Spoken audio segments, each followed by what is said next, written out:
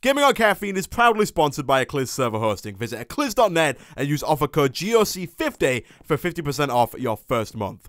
Hello everybody and welcome back to Gaming on Caffeine. My name is Isaac and we are back for episode 11 of FTB Infinity Evolved. Last episode we were working right at the very beginning on a little bit of AgriCraft crop breeding so that we could get ourselves all of the Witchery seeds and hopefully progress on with the magical kind of quest line that we're doing right now. And what I've gone ahead and done since the end of last episode is exactly that. I waited until my artichoke seeds bred with my normal seeds, which gave us some mandrake seeds, at which point I put them over here.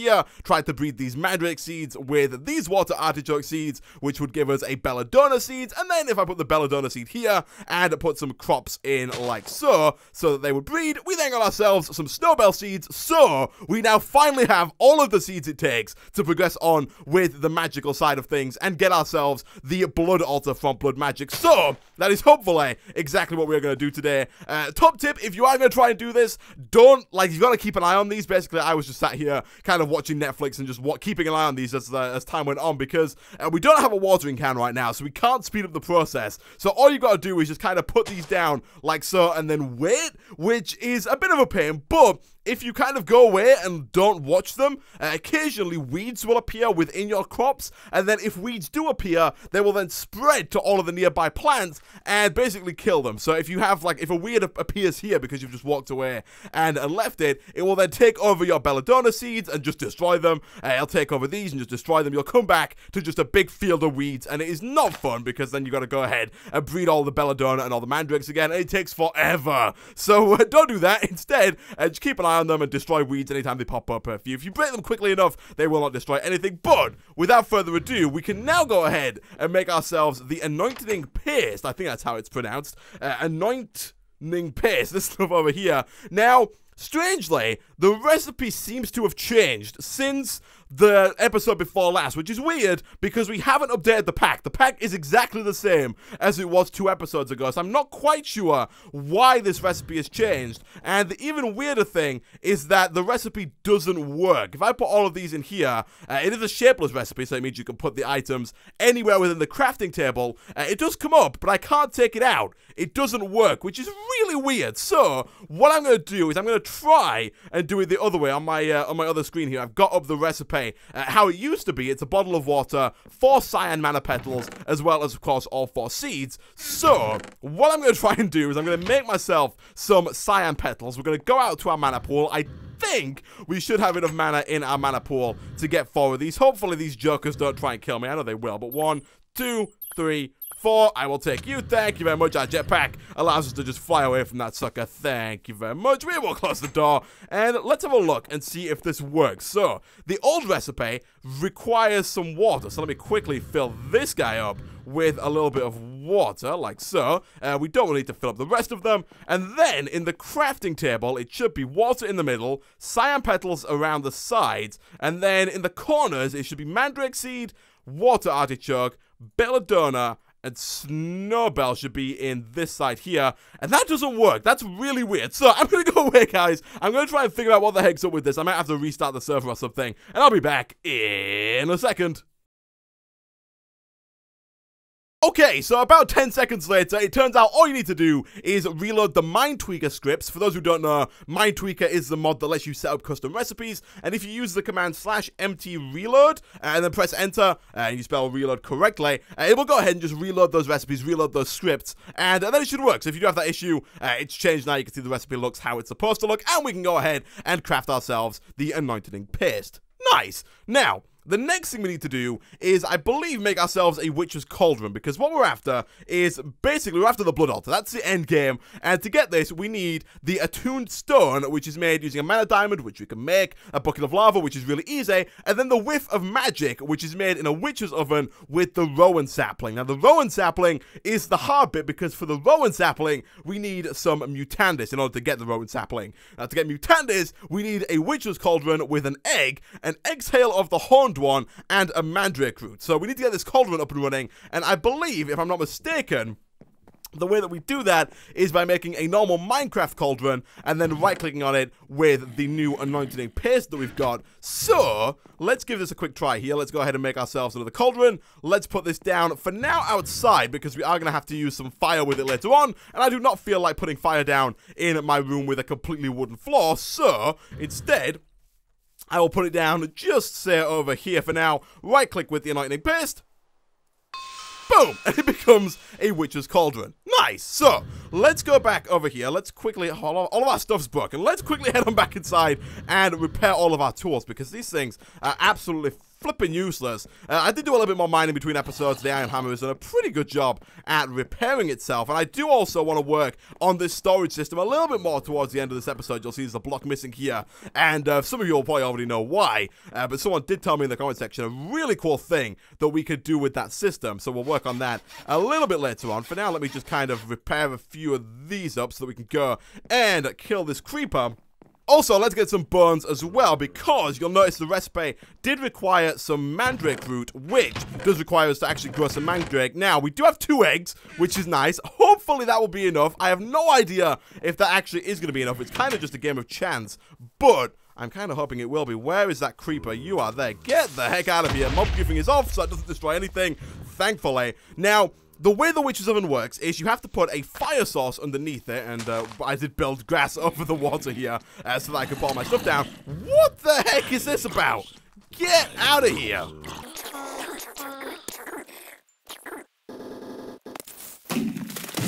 Okay, so now I've been killed by a creeper. Let's get back to what we were doing. So it needs to have a fire underneath it, and the best way to do that is, of course, using some netherrack as well as a flint and steel, because then the fire will last forever. So, if I look at NEI, I'm pretty sure the recipe for the flint and steel requires steel. It does. So, let's grab one of our flint, which we do have somewhere, but I'm not actually 100% sure where now, because I thought it was there, but it's not. Is it in here? Did I move it? Oh, we got more eggs as well, which is good. Eggs are going to come in useful. Let me have a quick look here for flint. I did make some more steel between episodes. We do now have more of that as well, which is good. Let's quickly search through all of these. Okay, so I couldn't find any flint, but if you macerate some gravel, you do in fact get flint, so we should be able to go ahead and do something like that, get ourselves a flint and steel, and then if we head on back out here, I think we should be good to go to make the first set of Mutandis. We are going to have to go and do a little bit in the witch's oven, and flipping heck, there are mobs everywhere, and it's always raining. It's so annoying. But let's see about getting some cobblestone, and it would be a lot easier if this wasn't just like, flipping, get the heck out of here! Jeez! Jeez, this guy. I don't have a bow. This is bullying. Get out. There we go. All right, where are we going? We're going here. Let's put down some cobblestone, then some of you. And then once we've done that, we can actually go ahead and light this with our flint and steel. Boom. And we can put down some grass, and we should be good to go. Nice. All right. So once we've got that down, the next thing we are going to need to do is actually fill it with water. It does require 3 buckets of water in order to actually work. So we'll go 1, 2, 3. Craft that up. There. What? Oh, the recipe for a bucket changed, didn't it? That's not how you make a bucket. Oh, okay. Instead, we're going to head on back inside. We're going to get ourselves a normal bucket, and we're going to do a little bit of work in the witch's oven, because we actually need that essence of the horned one, I think it was, or something like that, in order to proceed. And also, let me quickly do a bit of a dump here so I don't have to carry all of this stuff around. And also, I kind of don't want to have to carry around all of this creosote oil, but I don't think you can put it back into the coke oven. No, you can't. Can I just put this down somewhere? No, I can't. Oh, I'm going to have to use it. That's fine. We can actually just go ahead and make some more of the treated wood that we can then use to make another water wheel later on down the line. So I'll take you. I think you can make treated wood with any kind of wood. I don't think it has to be oak. So let's put 4 in there. Let's take all of you. And if we do something like this, that should get us our bucket back, which is nice. So now we can go and fill that up. Before we do that, let's have another look at the recipe for Mutandis, because if we look over here, it does require this exhale of the horned one, which is an oak sapling in the witch's oven. I believe you can use anything to burn it. I don't think that really matters, but you do have to have a clay jar in there. Now, to make a clay jar, we of course initially need some clay. We can take 3 of those, and I think all we have to do is simply craft those up and smelt them, if I'm not mistaken. So we'll take these over here. 1, 2, 3. That is not at all apparently how that works. Clay jars are made. Oh, they need 1 more. And once we've got 4 of those, we're going to smelt those up in the furnace. And I think that should actually go ahead and get us these guys. Oh, what is it with the Enderman as well? All the mobs today. That one is going to die and get us an Enderman head, which might actually come in useful later on down the line for some of the Ender IO stuff, which is actually kind of cool. And what else do I need? I need a sapling. Let's take ourselves an oak sapling. Thank you very much. And this should be enough for us to make one of those exhales of the horned one. So, over here, we're going to put in the normal sapling, like so. We're going to put in the clay jars, like that. We're going to put in some wood down there. I probably should have made it into planks because it'll last a little bit longer, but I'm not going to sweat it too much. It should be fine. And we got wood ash. What? What? Oh, is it like a random chance kind of thing? Do I have to keep burning these and just hope that I get one? Oh, I hope that's not the case. But what is with the Enderman? I hope that's not the case, but it might be. So, let's grab, thankfully we have 53 of these saplings, so hopefully it won't take too long. That Enderman is looking for trouble. Let me go ahead and make a bunch of planks. Let me go ahead and put those in there. I'm going to wait around a little while, guys, and see if we get an exhale of the horned one, and I'll be back in a second. Okay, so a little while later, we actually got ourselves on the 5th try, we got ourselves an exhale of the horned one. I'm going to leave this running for a little while because we got 2, nice, okay. I'm not going to leave that running for a little while because it no longer has any clay jars in it. I was going to run it because I thought we might need 2 of these in the long run, but all we need now is to actually go ahead and make the Mutandis, which we need an egg, the exhale of the horned one, and the mandrake root. And the way that we get the mandrake root is by bone mealing up the mandrake seeds and then breaking them once they are fully grown, at which point we should be pretty much good to go. So let's take those bones, let's make some bone meal. I think there was some more bone meal in there somewhere. I'm pretty sure we had some. There it is. And once we got that, all we got to do is throw all 3 of the ingredients into the cauldron along with some water, and it should be good to go. So this thing does require 3 buckets worth of water to fill it up. So 1 and 2 and 3, and then what it should start to do, if you've got the fire source underneath it, it will start to bubble like so. Then all we need is some of these mandrake seeds, so I will take the mandrake root, sorry, I will take that. I will plant that back down. We've got quite a lot of these seeds now, which is nice. And we'll take you, and we'll do the same thing again. 2 horns should be enough for now, because we can only, well, we've only got 2 of the exhale of the horned one, so we do need our eggs. And once you've got everything that you need, all we need to do is actually throw them all in one at a time. Now, I think, if I'm not mistaken, you have to do it in the order it shows here. So, mandrake root, exhale of the horned one, and then egg. If you like throwing the egg first, I don't think it works. Yeah, it doesn't work. So, you have to throw them in the right order. In this case, it is the mandrake root, exhale of the horned one, egg. At which point, you should start to see some cool particle effects kind of spinning around just above the cauldron. And any second now. Any second now. Any second now, but we got ourselves some Mutandis. Nice. Now, what Mutandis does is it will go ahead, and if you plant down something living like an oak sapling and right-click it with the Mutandis, it will turn it into something else. You can see it there, turn it into a dark oak sapling. And this is where the element of randomness kind of comes in, because if we go back to the blood altar and the attuned stone that we need to make it in the whiff of magic, we need to smelt up a rowan sapling. And as we just saw, it's not necessarily guaranteed that we're going to get a whiff of magic for every rowan sapling. So we're going to need multiple rowan saplings in order to make this work. And basically, all we have to do at this point is do this over and over and over again until we get lucky and get ourselves a rowan sapling, which could happen anytime soon. It could take absolutely forever to get, so we are going to have to make quite a lot of this Mutandis. When I did it in a single player world, I did get it fairly quickly, so I'm hoping to have similar luck again. Let's throw in you, and you, and you. If this fails, the mandrakes are not too hard to get. Mostly it's just waiting for the exhale of the horned one, but really it's not too bad once you've got the system in place. I'm hoping we can get it on this second round here, so I'll do it again. Boom, boom, boom. Boom. Boom. No. Okay. Well, what I'm going to do, guys, I'm going to go away. I'm going to make myself some more Mutandis. I'm going to do this over and over and over again until I get a rowan sapling. I'll be back in a second.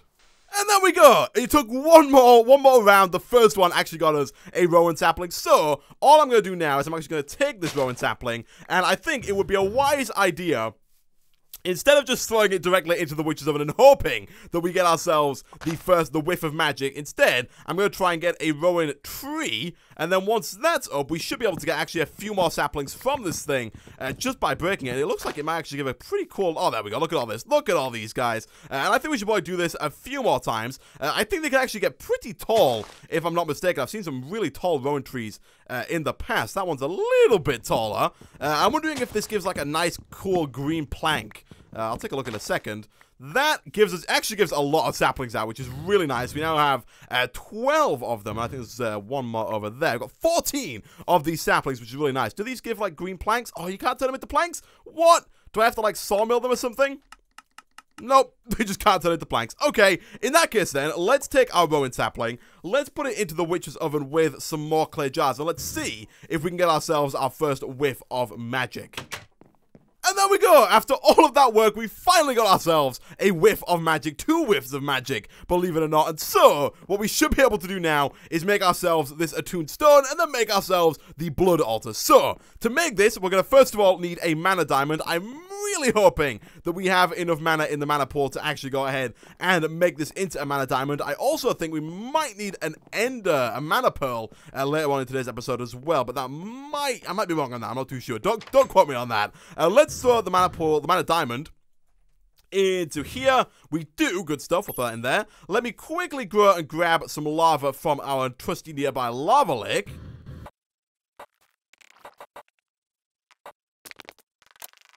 And if we go boom, boom, and boom, we get ourselves the attuned stone, which I think means that we should finally have everything we need to go ahead and make ourselves the blood altar. So, let me get rid of some stuff. I should probably keep a hold of my hammer. We should have an absolute ton of cobblestone at this point, so let's go ahead and grab just as much of that as we can carry. Let's make a bunch of double compressed cobblestone.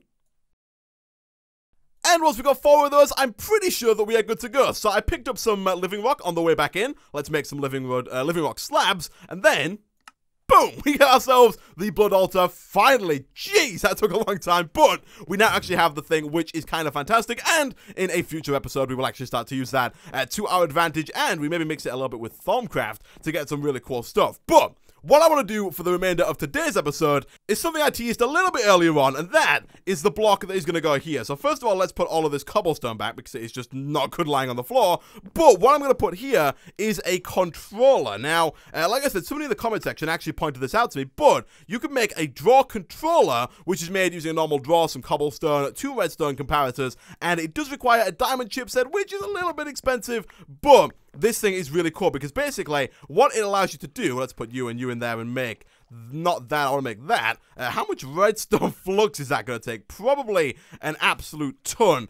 800,000, that could take a little while, but hopefully it should be fine. But basically what it does is once you put the draw controller in the middle here, it will like detect all of the connected drawers. So basically all of the drawers you have here, and all you've got to do is right click your items onto the controller and it will put them into the drawer where they belong. So if I have like some redstone in my inventory and I right click it there, it will just put it where it belongs. So I don't have to figure out where everything is and like remember all the locations and go around putting stuff back in all the different spots. It's really cool. Let's see if we have what it takes to make the comparators. 3 of these redstone torches, some more stone, and then some nether quartz. I did get some nether quartz between episodes. I did a bit of a trip to the nether.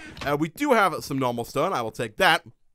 And then as for redstone and sticks, they are also fairly easy to come by. Let's go and craft all that up in here. By the way, the blood altar is, of course, not going to stay there because it does need quite a bit of space to actually get to its max size. I will take 1, 2, 3, 4, 5, 6 of those. That should be enough for us to make 2 of these comparators, like that. Then all we need is cobblestone and also some more drawers. So that requires an actual whack ton of wood. Let me get a little bit more of that. How are we doing over here? Mostly in the oak wood plank section. So I don't think it matters what color it is, because it's like it always looks the same color. Let's take 1, 2, 3, 4 of those. And again, we'll do something like this. 1, 2, 3, 4. And you in the middle. 1, thank you. Like I said, I don't think it really matters. We probably should have made it out of dark oak just so we could put some more over there, but that's fine. So what I'm going to do now, guys, I'm going to go away. I'm going to wait until this is done, and I'll be back in a second. And once that's done, we can take ourselves the diamond chipset, and we should now be able to make the draw controller. Like so. Boom. Boom. There we go. And then if we put this in the middle, this thing is really cool. We put it there. Boom, and now it will detect all of the drawers that are connected to it. And for example, if I just right-click with my redstone, if we look over here, we have, let me fill up that top slot real quick. There we go, we've got 512 in the top one, 115 in the bottom. I don't know if you can see 1 and 2 in Whaler there. If I just right-click, boom, and you can see it put it in there, put it in the second drawer, put it in the free available drawer. So now all I have to do, if I have stuff in here already, so for example iron, I can just right click and it will put the iron away. This is going to be really cool for putting away just a ton of stuff that I don't want to have to go through and do manually, like all of this. I can just put away, I can put, I don't have nether quartz anyway, so I can't put that away, but basically it's really, really cool. I can put all the stuff away without having to go through and individually remember where everything is, and it's going to make our lives a little bit easier. Of course, we do need to upgrade this a little bit so that we have even more stuff integrated, like sticks, like rowan saplings, bone meal, mutandis, all that kind of stuff. Kind of need their own drawers, but that is something that we will work on in the future. For now, guys, thanks for watching. If you did enjoy the video, be sure to hit that like button. It really does help out a lot. Leave a comment down below, and I will see you guys next time.